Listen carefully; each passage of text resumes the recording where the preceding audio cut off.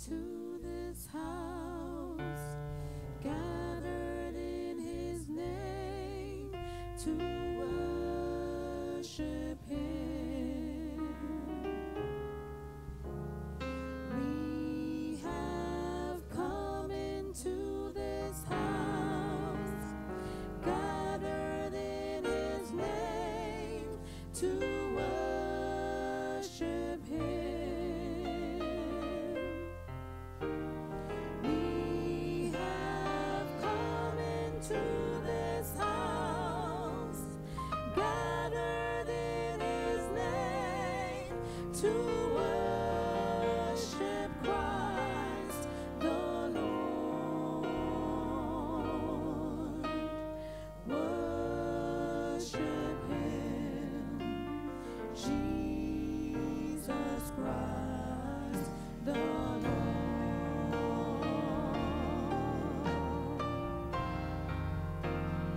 Let's forget about ourselves, concentrate on him and worship him. Let's forget about ourselves, concentrate on him and worship him. Let's forget about ourselves, concentrate on him and worship Christ the Lord. Worship him, Jesus Christ the Lord.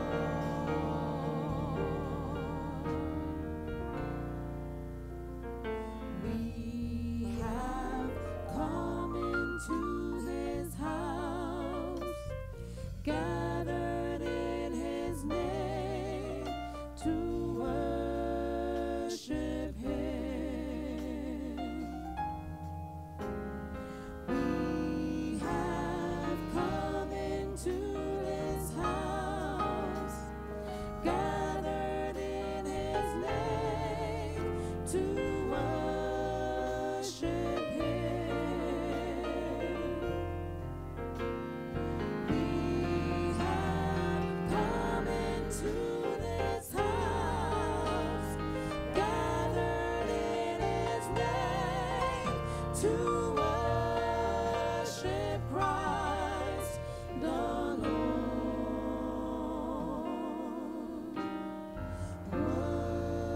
Worship him, Jesus Christ the Lord.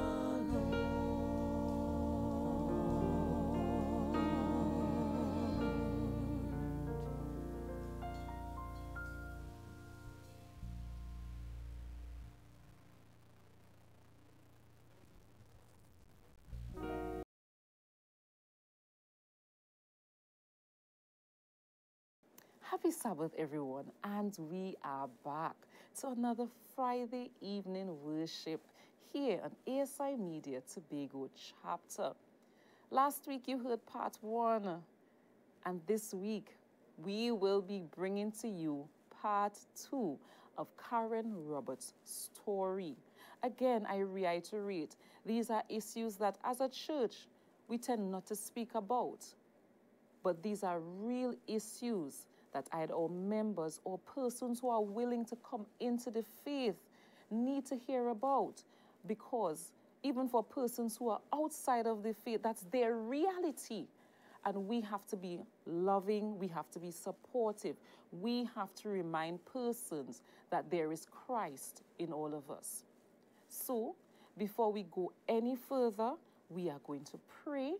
And then we will have an item of special music. Right after that item of special music, we will continue with this amazing testimony. Heavenly Father, We thank you for life. We thank you for being with us throughout this week, for the trials, the difficult moments that we have experienced. But Lord, we know that you are real in our lives. When there is so much counterfeit around us, you are real. Help us to remain connected to you. And may this worship experience touch someone and remind them or even let them know that you are God, you are real, and you love them. We thank you in Jesus' name. Amen.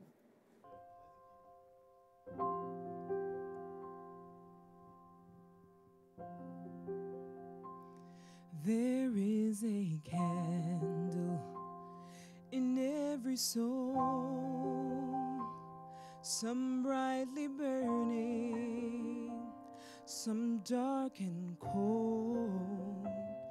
There is a spirit who brings a fire, ignites a candle, and makes his home. So carry your candle, run to the darkness, seek out the hopeless, confused and torn. Hold out your candle for all to see it. Take your candle and go light your world. Take your candle and go light your world.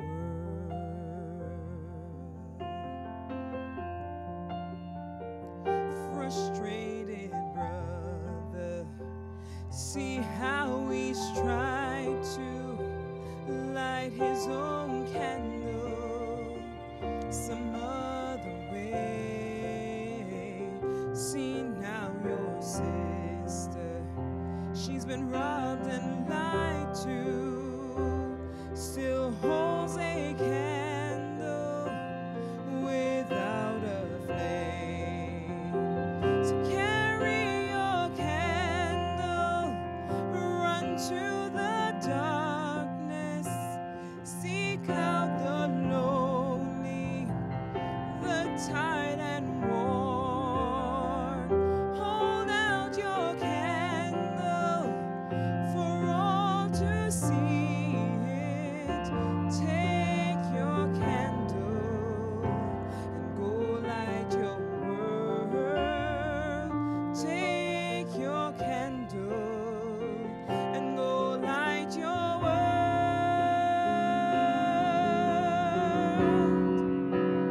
'Cause we are a family whose hearts are blazing.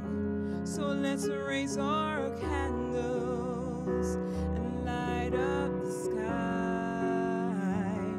Praying to our Father in the name of Jesus. Makes us a beacon in the darkest nights.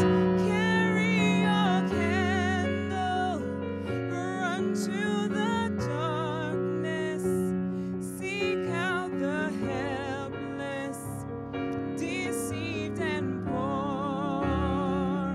Hold out your candle for all to see it. Take your candle and go light your world. Take your candle and go light your world.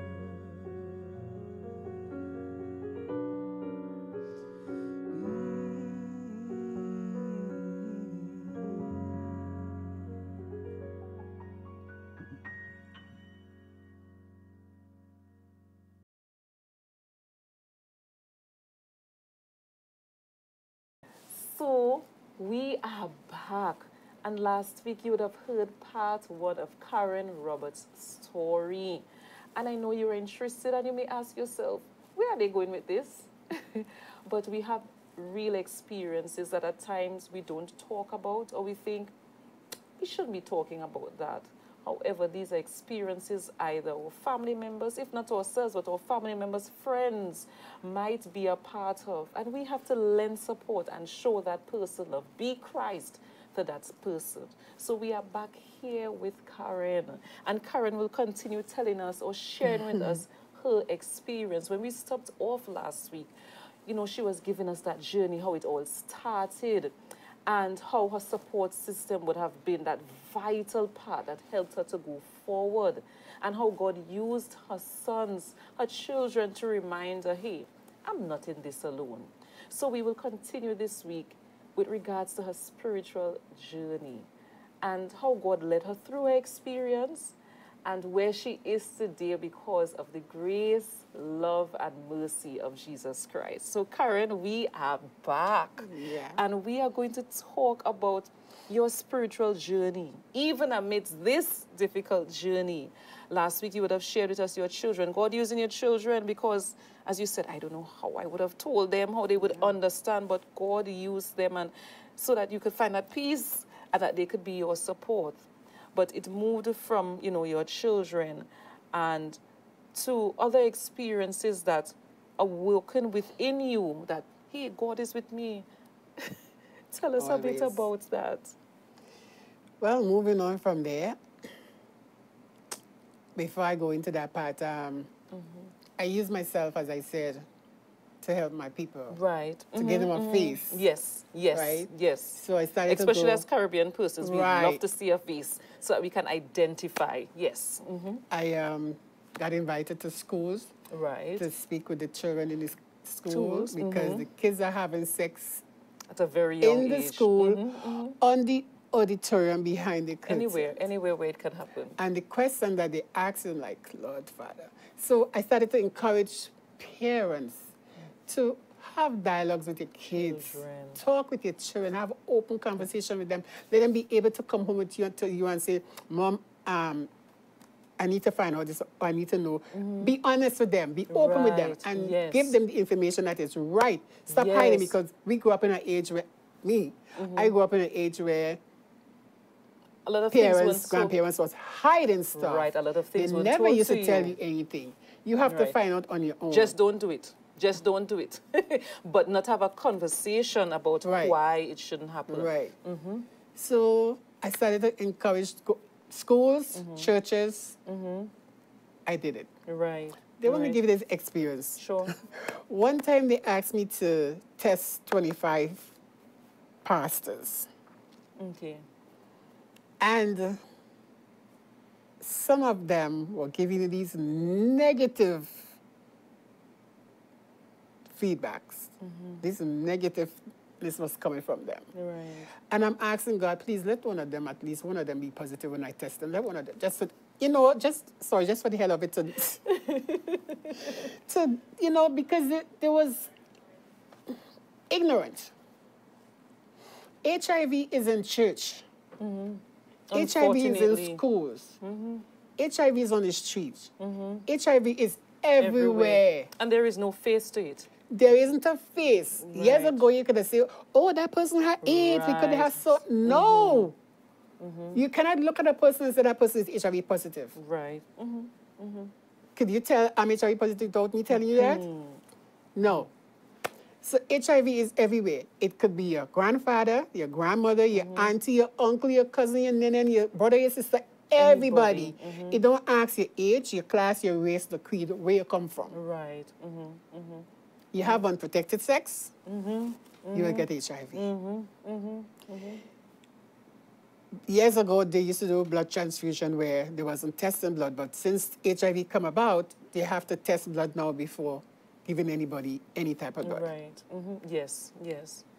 Mothers could transfer it to Their their children. children through the birth canal. But if the mother knows that she's HIV positive and she starts taking medication, it will prevent the kids from getting being it. positive. And when the babies are born, they do test them, Right.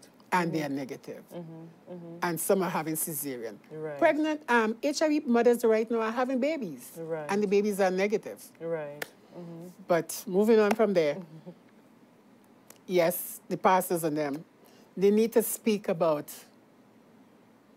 be it HIV, be it AIDS, be it cancer, be it whatever, in church. Sickness is everywhere. It's not on the street and not in the church. It's everywhere. And if you're not talking these open these dialogues. dialogues with the church members, Then nobody wants to come to you and say anything to you or look for support from you because they're not hearing it. And if I must interject here, Karen, you know, yes, we are not preaching go and have sex outside of marriage. No, I'm not. We're not preaching No. be unfaithful to your spouse. It's not about that. Because at the end of the day, we still believe and uphold the beliefs of the Bible and the SDA beliefs. But at the end of the day, as Karen said, these are real issues. They are persons for whatever reason, whether they were unfaithful in a marriage, or as she said, before getting into, you know, a marriage, they got HIV, right? Or now, as she said, where you have a lot of children, a lot of teenagers who are sexually active, Yep. okay? And they need to be educated. One, yes, I shouldn't be having sex. We agree. But they still need to be educated about what's out there so that will hinder them from saying, hey, I need to have sex. I need to try this out. It's a matter of giving information so that persons are aware and they can make better choices. And that's that's what we're here about, providing that information. And in addition to that, there are persons who are infected, there are persons who have various illnesses, and they're looking for hope. They're looking for somewhere, someone to go to. And as good Christians, we have to provide that support, provide that haven so that they can know, hey, I'm not in this alone. And I could go to this person, get that support, because that person is pointing me to Jesus, who will be my forever friend. And that's what this is about. So go ahead, Karen. Yes. Well, my life. I started to take medication. I Right. stayed like 4 years without Medication. because, Okay. as Dr. Conrad used to say, it's not broken, don't fix it. Meaning that my T cells, which is what the virus destroys, Yes. was perfect like a normal person who doesn't have the Have it, virus. right. So why interfere with it? Right, right. But then these new strains started to come in, form. and the doctor said, I need to Right. start because we don't want any right. situation. So I started to take the medication, one pill every night. I was so thankful with the one pill, Right. seeing people taking all these different Right, pills. yes, But yes. that one pill is a combination of three. Okay. Yeah. Okay. Okay. So I take my one pill every night, and knock on wood, thank God, what people said about the nightmares or whatever it gave the hallucination, Right. never experienced that. So God be praised. Yes. At that time, were you praying? Yes, I was. Yes, I was, but I didn't come back into the faith as yet. Right. Yes, I But you was. still believed in God. Yeah. You still had the SDA belief inside of you. Yes. You had that foundation from Glamorgan SDA Primary School. Couldn't get away from it. You try, but you always come back. Right. So I started to take my medication and decided to live my life as best as I know how. Right.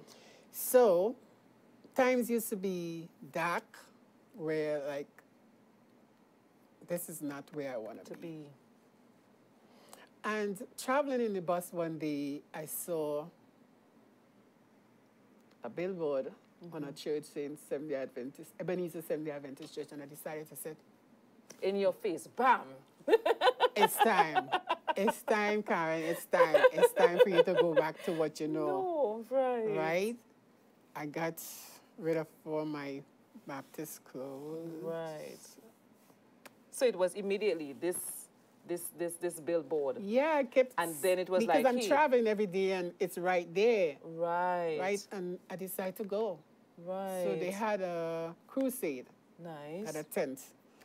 And that's one thing about Seventh-day Adventists. We always have a crusade. I think that's what persons know about Seventh-day Adventists. There is always a crusade. There's always an evangelistic series, something going about. Because the Word of God says we have to share the gospel to all the world. And then He will come. Yes, go ahead. Yeah, I decided to go to the crusades, attend the crusade until it's like, okay, I got to do this. Right. This is my turnaround. Right. I got baptized. Amen. What year was that, may I ask? Let me see. What was that? 2019? Okay. Okay. Yeah, 2019, right before COVID. Okay. Right before COVID. Yeah, I decided to get baptized, and I did. Right. Any regrets? No. And right there and then, after baptism, I had to give my testimony. The pastor interviewed me right in front of the whole tent. Were you prepared? Always. I'm not a shy person. Right. I'm very outspoken. Right. And I like to put my card on the table. Right. And yes. give you the option of take it or leave it. Take it or leave it. Right. I don't hide. Right. Yes, I'm HIV positive. I do not fool around with it and say, I'm hiding it and don't. No, this is me. Right? I didn't tell her the part. I got married. Yes, I got married being HIV positive. I got married. Right. I was involved with a group where we used to come to Tobago and Trinidad and Tobago and do health fair in different villages. Right, yes, yes. So one night, this is what I used to do in New York with had a group. Right. We used to give out condoms. We're not telling people to have sex. We are telling them to protect themselves because you know they're doing it anyway. So we go to these different parties and we give out condoms. And in the package has, Department of Health used to give you all these favors. We put different things in it and give them nice like a package. Make it real neat and nice and give it to them. This is one experience I'm going to tell you about. My doctor at work called me. He said, Karen, you got to come to work today. I said, today is my day off. I'm not coming to work today. He said, you have to come. Take a taxi and come to work. There's somebody here who wants to speak to you. I took the taxi and I went to work. It was a girl. She said to me, you don't know me, but you gave me a package one time and I didn't use it. Now I'm HIV positive. And she have a plan of killing herself. That's why the doctor called me. So that date was a Saturday. I spent the whole day with this girl. This is when you gave your life back to God, or not as before? Before. Got you. I spent the whole day with this girl talking her out of that situation. Right. Show her where I came from. Right. And how it could be. Right. She was very happy. Well, not happy, but thankful that somebody was listening to her. And understood and could relate. And there were so many things after that, so many people that I helped, like, you know. Right, because of your experience. Because you remember you said when you started, I walked into this room and this person, I'm living with this 25 years, I'm living with. So it was as though, hey, I'm now able to identify and share and be of support to someone. Because it's not an easy journey. Right. But anyway, coming back to being baptized, yes. I turned my life around. And because God has been good to me even before I decided to give my life back to him. Amen. Some situations he took me out of. Right. There is a God. Amen. Amen. Amen. There is a God. Amen. Without him, you are nothing. We are nothing. We are nothing. I wouldn't have been here. Right. If I didn't have him in my life. Right. And on that note, share with us a hymn that stands out to you or that would have helped you through your experience. You can sing it with us. Oh, Lord. Or you can sing it for us, rather. Or you can just share the words. It was this is just one of my favorite, but I have so many. Just as I am without one plea, but as thy blood was shed for me, but as thou bids me come to thee, O Lamb of God, I come. I come. Sorry for mixing up the words. That's quite okay. The viewers at home would have been singing with you either way because they understand. And even if they can't understand, they are hearing your experience. Just as I am without one plea. Yes, and as you said, you came back and you were like, God has been good to me even before Yes. coming back. Oh, yes. God brought me through a lot of situations. Oh, yes, he sure did. And it's only because of him and him only that you are here today. Yes. And you were sharing with us, you got married. Well, Yes, second I marriage. did. Second marriage. Yes. Right. And how that happens that I was in Boku, Sunday school. That's before I got baptized. In Sunday school, doing my thing, giving out my condoms as usual. And this guy came up to me like, he likes me or whatever, whatever. I said, you don't know me. Right. I said, the reason why I'm doing this, there's a reason why I'm doing what I'm doing. Right. I explained to him and I said to him right there and then, I said, you telling a person who is HIV positive that you like, and he looked at me like, I said, yes, I am.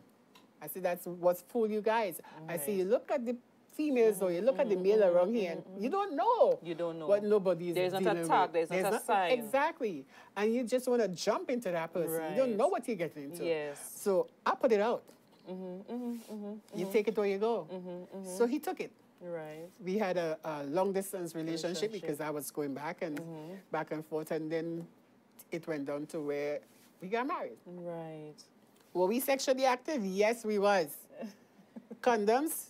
Yes. Protection? Yes, because I had to protect him and protect myself. Yes. Yes. Because if he had HIV, his strain and my strain was two different strains coming together. It would be bad for me. Right. So I had to protect myself. Right. Right? So yes, protection was being used. Right. To this day that I know of, he's HIV negative. If he have it, he didn't get it from me. Trust me on that one. So are you all still married? No. I divorced him because he was stupid. That's another story. Right. Anyway. But when you gave your life to God, was he in the picture at that point in time or? Out of the picture. Okay. He was out of the picture. Right. Right. He was out of the picture. Right. Yeah. So how do you feel now that I am single, a lot has been happening with me, but I am once again a Seventh-day Adventist Christian? Life is good. And it's showing on your face, right? To viewers out there, when I met Karen, she was smiling from ear to ear. So, such a bubbly personality. And as she says, life is good. So when you have Christ in your life is not just good, it's great. Yes, it is. Yes, it is. Yes. So tell me now, in terms of your Christian faith or your renewed faith in Christ, how that is helping you as you continue, along your path, as you continue to be of support to other persons. I try to stay active. I am an usher at my church. Okay. I just joined the AY team. Nice. As a AY volunteer. leader? No. Okay. To do volunteer work outside. In the community. Yeah, community. Yes. Yes. But yes. That was right before I came down anyway, so I started. Right. But anyway, I jump in wherever I'm needed. Typical Tobago culture. Typical Tobago culture.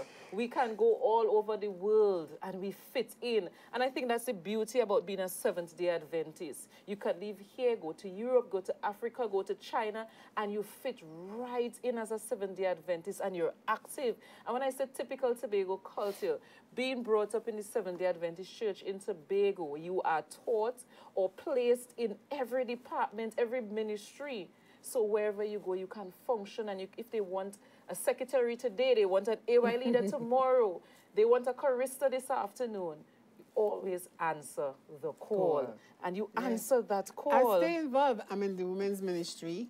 I'm in the women's book club. I media. I do and yes, she's a big ASI Media Tobago chapter fan, to those who are viewing. I do the mic runs for Sabbath school lessons in church. Vespers on a Friday evening, I sing. Yeah, I do. Right. Short notice sometimes, but you always Again, fall in. Tobago training. You always fall in. You always fall in. Right.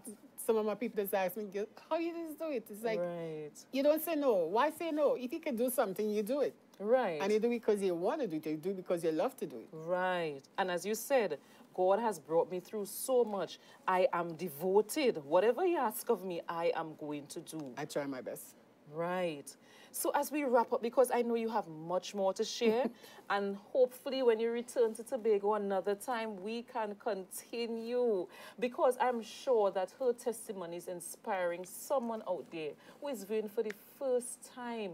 Maybe you got bad news this week. Might not be health news, but you got bad news this week and you felt like giving up. But Karen has reminded you Giving up this is not an evening, option. Giving up is not an option. There is hope in Jesus. Yes, so there please is. share with us your favorite text or one Bible text that would have stood the test of time for you. I can do all things through Christ. Oh, who yes. Oh, yes. Oh, yes. And I think that's a text that everyone knows. And even as you grew up in the Seventh-day Adventist Church, you are taught that from a very early age. And Karen shared where I had that SDA upbringing from small. I ventured here, there, and everywhere. But you always have to come back home to your Come roots. back home. And Jesus reminds us always whenever you're ready to come back home, I am there with outstretched arms, waiting to receive you, waiting to show you, I never stopped loving you. I'm always there. And Karen shared as well, even as she went through her experiences, she felt God. She knew that God had a hold on her. And that is what matters. God is always ever present. So to everyone viewing, please remember that Jesus is our best friend. He will never leave us. Even when you feel like giving up, even when you say, it's the end of the road, I have my plan, what I'm going to do, God gave us life. And even when we go through difficult moments, He promises to hold our hands. Yes, He does. So, until another time, No, I have a message for the young people. Sorry, Karen has a message for the young person. So young persons, come closer. Listen to this message. Yes, my youths, my young people out there.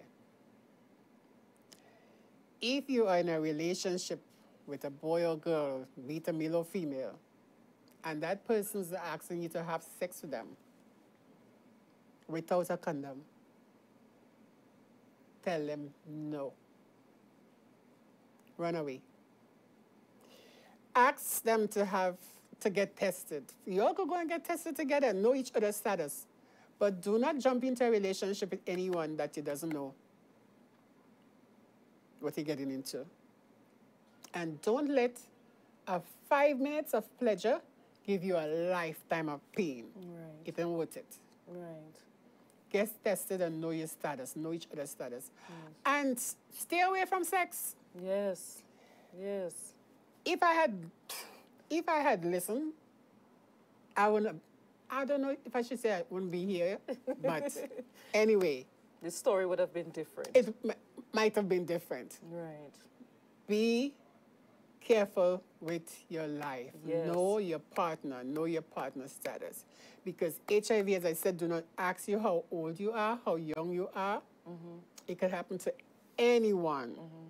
You don't have to be a sex worker on the street, a prostitute or anything. It could happen.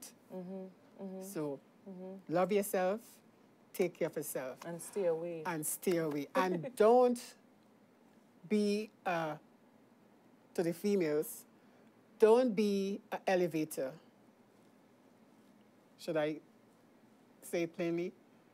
Don't let a man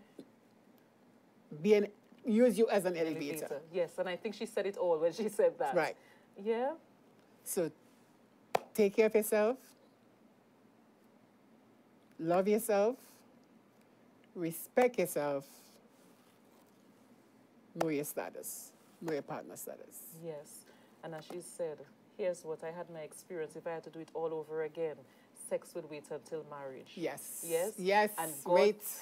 God said it in His word. And sometimes you ask, God doesn't know what I'm going through from day to day, how I feel. But he said it in his word. But there are consequences to sin. There are consequences when we do things that God doesn't want. So let's go according to God's way. And let's be reminded that even when we stray, he is still there. So until another time, continue to have a blessed Sabbath. Amen.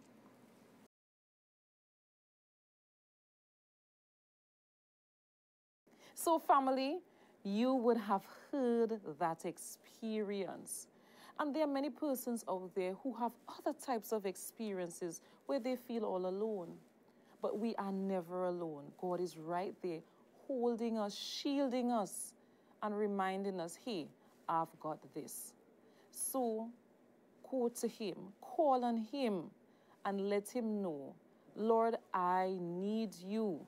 And he, with outstretched arms, will continue to wrap you up, keep you safe and secure, and continue to direct your path so that you can be a testimony. You can be a living experience to someone who may feel that they are all alone. So until another time, happy Sabbath, everyone.